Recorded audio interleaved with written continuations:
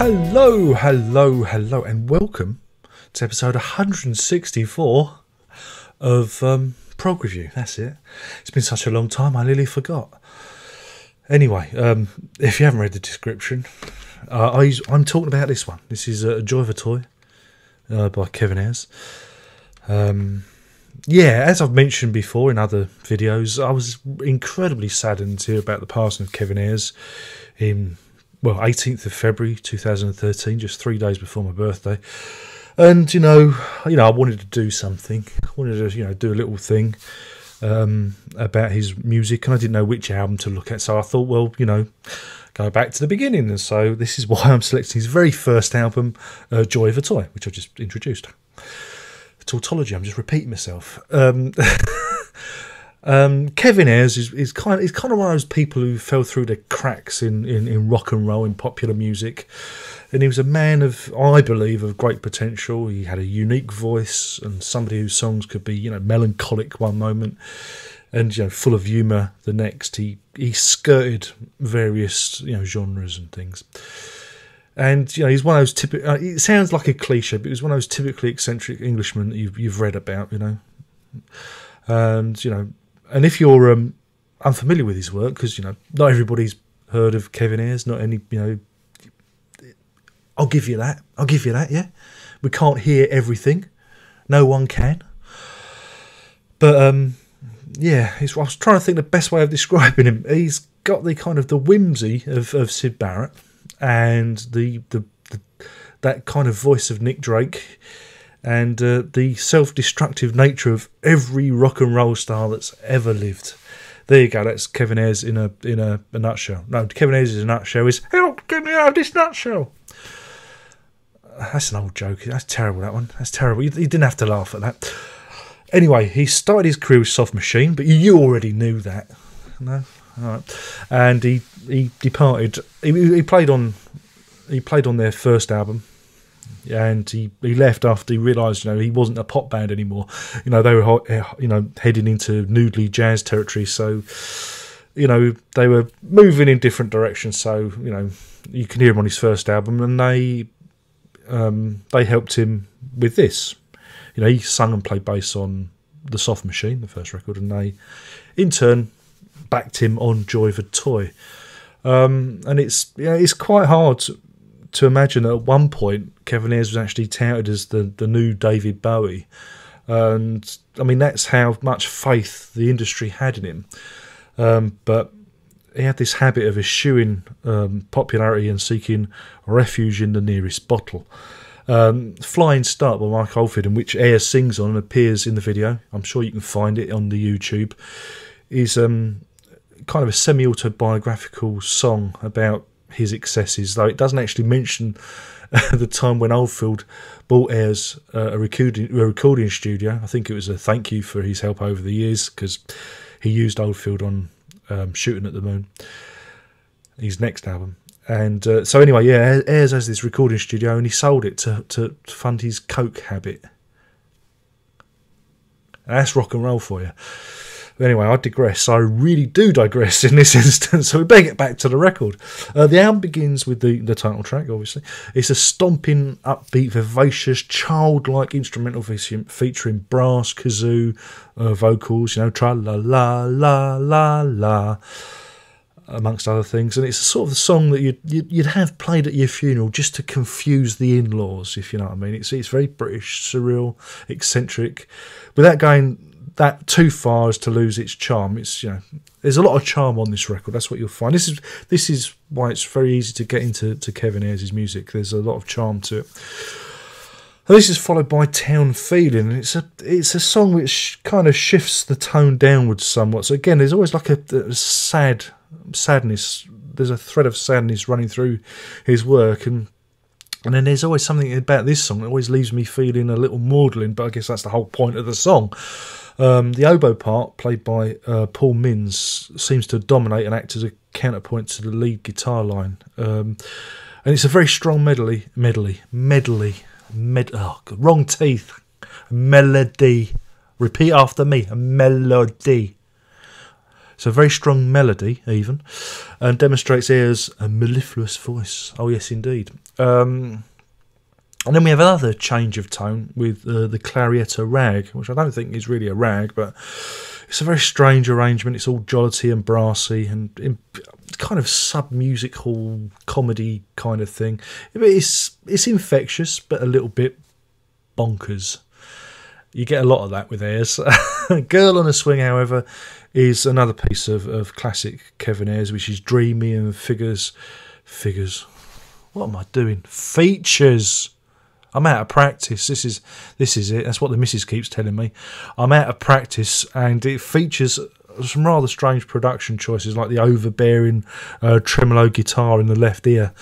It's a slight piece. It doesn't have much substance to it, but Ayers himself is his voice that makes it musically memorable. On Song for Insane Times, you can hear what Soft Machine might have sounded like if Ayers had stayed with them, and on this, his vocal delivery isn't that far off Nick Drake, though he's more solid. Whereas Nick Drake's voice was a bit more airy, not hairy, airy. Problem with this song is it's I don't feel it's particularly Ayersian, like Ayers, airy, Ayers. God, it's going on a bit, isn't it? It's going around in circles now. I'm on some sort of repeat function. Nudge him. It lacks his style. It's very like I say, very much like a Soft Machine thing. This is appalling. This is. I'm not doing this I'm not doing a very good tribute to Mr. Ayers on this. It lacks the spark of eccentricity which features on like the rest of the album, so I'm kind of indifferent to it. And if we had a B-side, but we're playing it on CD, the next song is Stop This Train Indeed, or Stop This Train, open parentheses, again doing it, close parentheses. And it's the song itself is bookended by it speeding up and slowing down in typically 60s style. They slow the tape up and speed it up and slow it down, so it's kind of a little bit weird.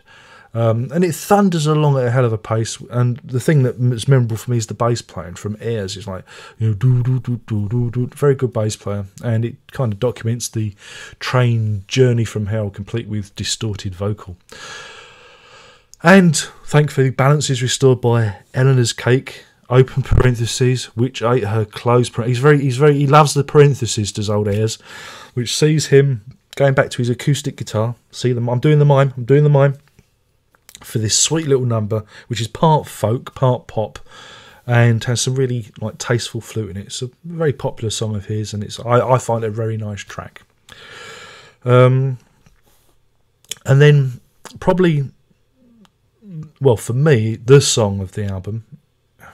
The song of the album. That's a very grand statement.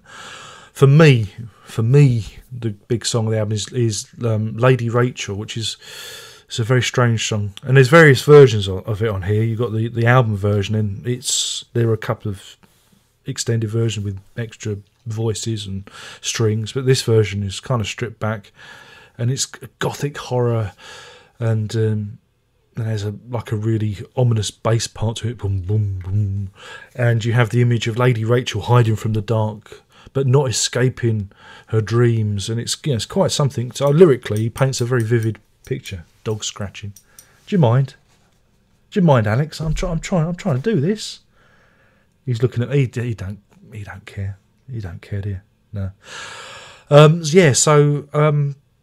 It's very gothic, and it's dark, very dark, and there's something eerie about it. And I've always liked it though, even though it's quite disconcerting, and it does show the depth of his songwriting, his ability to conjure quite strong imagery.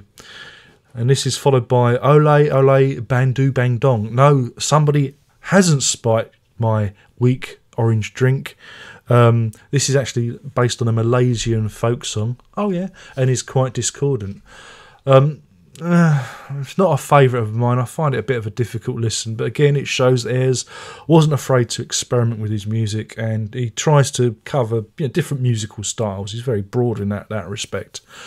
And then the album, as we know it, draws to a close with All This Crazy Gift of Time, which sees him going back, scaling back the production and going back to his guitar and harmonica and singing double track to himself.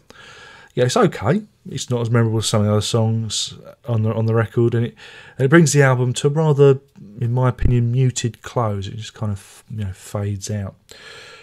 Now, this is the 2003 reissue of it, and you know they love to fill your boots. They really do. And on this, it's expanded. Oh yeah, with a load of extra tracks, including various versions of Religious Experience, open parenthesis, singing a song in the morning, close parenthesis. That's boring me now. Which is a corking little song. I like it. It's quite a good pop song actually. And one of the edits actually features Syd Barrett on the guitar. Oh yes, that's Syd Barrett. You see, Barrett was recording the Madcap Laughs in the other studio with members of Soft Machine, because White plays drums on that as well. When Barrett wandered in, and according to Ayers, was completely wasted and couldn't even tune his guitar. Well, it's here on the record for those who are curious. So you've got a link from Floyd to Soft Machine to Ayers to it's all joined. The interconnectivity of prog. Oh yes, indeed. And you also have extended mixes of Lady Rachel and the excellent Soon, Soon, Soon, which I really is quite a boppy little number. I quite enjoy. And of course, as these reissues go, there's a lovely little essay in the booklet to get you familiar with the artist and give a decent, historical context to the album. Oh yes, indeed. Now, in terms of a rating, oh dear, I'm giving this a very strong 4 joyous toys out of 5. Yes, that's 4 joyous toys out of 5. Yes, indeedy. And hopefully you didn't notice the edit. I missed my 12-minute mark, didn't I? I was getting so carried away, so I forgot the 12-minute, didn't I? I don't know where we left off. Shall I do the rating again? What do you reckon? Or did we do the rating? No. So I would have done the rating. We did 4 joyous toys out of 5. Yeah. So anyway, I'm going back to my summing up. Kevin Ayers to me is a very special and unique talent, and it still saddens me that he's gone. I always thought there was great potential. If you have the chance, his last album, The Unfair Ground, is really good, and it's I'll do this one day, and check him out. And if I can get just one of you to go out there and discover his music, then I've done my bit. My job here is done, and I disappear in a steam of vapour. Poof, gone. I'm gone. But no, Kevin Ayers, a great shame. All the rock and rollers are going, and it kind of makes you all too weary of your own mortality. And no. Anyway, thank you, Mr. Ayers. It's been great, and your excuse me, I'm getting emotional. Your music lives on, and that's it. So my name's been Darren Locke. I've been blabbering on about Joy of a Toy, Kevin Ayers, and that's it. Only one more thing to say. Prog on.